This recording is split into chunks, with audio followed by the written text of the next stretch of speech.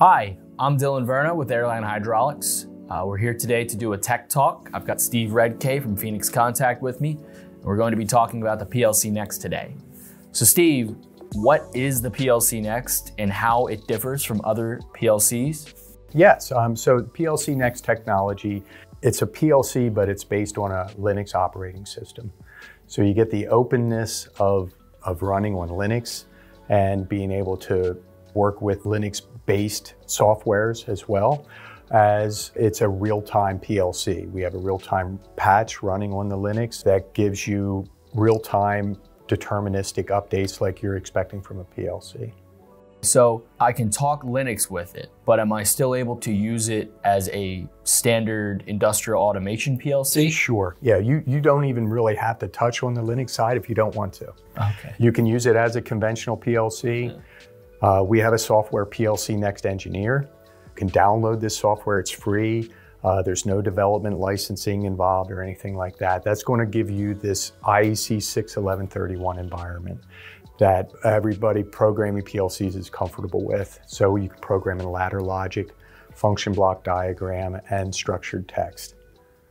I've heard about using the PLCnext alongside Ignition, as well as utilizing it in terms of trying to capture and manipulate data. Yeah, Ignition is a growing and very popular SCADA solution.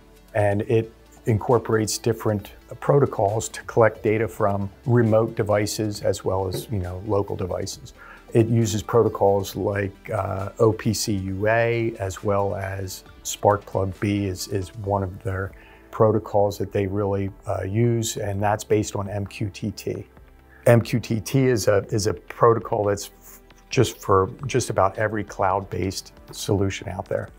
The Sparkplug-B driver that we have is incorporated in an application that you can download from our store, another free download, but you can download that and this device now becomes a Sparkplug-B client.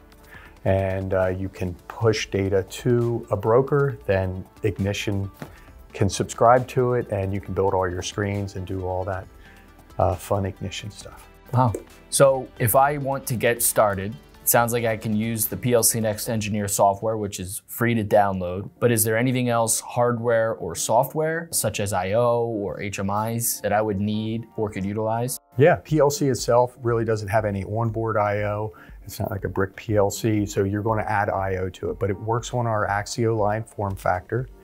So you can take advantage of our AxioLine F I/O as well as Smart Elements product as well. Smart Elements is a more cost-effective I/O solution. It's very popular, becoming very popular this past 2 years, as well as remote I/O. We support a bunch of protocols, Modbus, Profinet, Ethernet IP, these kind of things.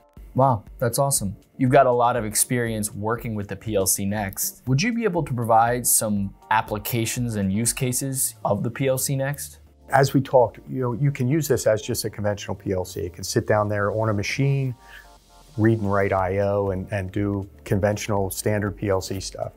But where I'm really seeing this being applied is more on a data collection type of environment, where we're sitting talking these other protocols, talking to third-party PLCs, collecting data on the PLC, and then using it as a gateway to get out to whether it's Ignition or AWS, cloud-based services, for example. So there's a lot of options there, but that's where I'm really seeing the strength and the versatility of this product. That is fascinating. Various use cases for a single PLC. The last question I have for you is, so what other resources does Phoenix Contact provide or I could use as a user of the PLCnext? Yeah, so the PLC itself is part of what we call our ecosystem, the PLCnext ecosystem. That includes the hardware, the software we talked about, as well as we have a community, PLCnext Community. It's a forum that you can post or browse questions on the forum. Online learning is on there as well. An info service, which gives you a real deep dive into the technology itself and example programs, these kind of things. And then finally, we have what we call Profi Cloud. This is a cloud-based time series database.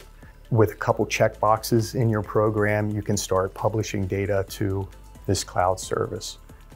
Once it's up there, you can just store the data, or you can dashboard it, do trending, alarming, as well as device management. It's another big thing that you can get alarms from the hardware itself, or actually push down firmware programs.